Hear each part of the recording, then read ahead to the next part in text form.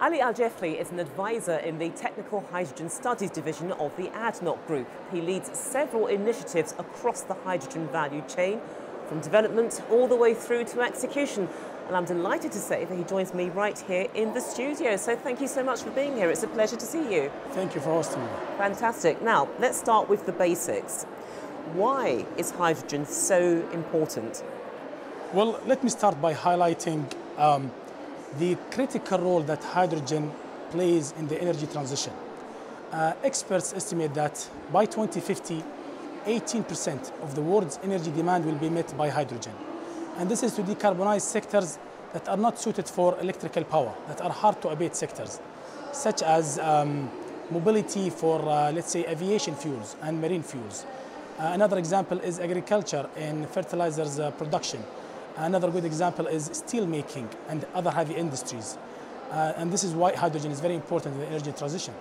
Okay, but when we talk about hydrogen, there are variations. So what are the different kinds of clean hydrogen? That's a good question. So hydrogen is mainly produced either from water or hydrocarbons. Green hydrogen is produced from water using renewable electricity. And as of December of last year, ADNOC became a shareholder in Masdar, a global powerhouse in the clean energy sector, with a target to produce 1 million tons of green hydrogen every year starting 2030. And this will remove an equivalent of 6 million tons of CO2 from the atmosphere. And another way of producing hydrogen is through natural gas, and while capturing the CO2 in the process and sequestering it underground. And we believe that this form of producing hydrogen, which is called blue hydrogen, is a stepping stone to establish the value chain of hydrogen and pave the way for green hydrogen to take over in the future. Okay, but whenever we hear about hydrogen, ammonia enters the conversation. So, why is that? What is the importance of ammonia in the green hydrogen discussion? Well, another piece of the puzzle is how to transport hydrogen. Hydrogen is very light and difficult to transport and make it liquid. And here where ammonia comes to play. Ammonia contains hydrogen. It has an established supply chain and value chain. It is a mature technology and it has a market, especially in fertilizers. And that's why we consider ammonia as a way to transport hydrogen. And at ADNOC, we have already demonstrated ammonia transporting. We have already transported blue ammonia cargoes to customers in Europe and in Asia.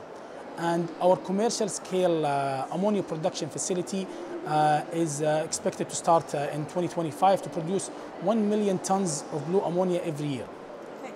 It's interesting as well that you said that you're able to transport it, because I know that there are people who are concerned about hydrogen. So this really knocks that element into the rough, that it's actually quite safe to move around. Exactly. There is an established supply chain for ammonia. People know how to produce it, people know how to transport it, and we've done it for many, many years before. So it's very easy to transport in ammonia and in many other forms as well.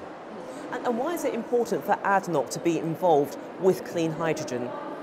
Well, at ADNOC, we already produce hydrogen. We produce yearly 300,000 tons of grey hydrogen. So our experience in production of hydrogen, transporting it, and supplying it to the end customers makes us suited to be leaders in the lower carbon versions of the hydrogen.